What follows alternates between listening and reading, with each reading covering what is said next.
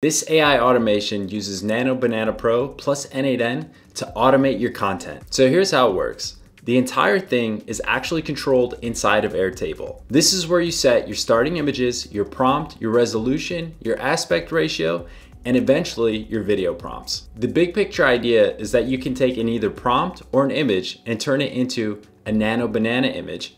On the back end, the big picture idea is you can take either a prompt or an image and turn it into not only a Nano Banana image on the back end, but take the starting image, take the Nano Banana Pro output, and then turn it into a full-fledged video, all in the click of a button. We use Kai API for our API calls for both Nano Banana Pro and for VO3 videos on the back end, which is actually cheaper than Google's API. Not too sure how they got around that. We also throw in a Gemini 3 prompt optimizer, which takes your bad prompts when it comes to the videos and actually turns them into something that works. Now, if you want the template for yourself, you can find it in the community. Just click on the link in my profile.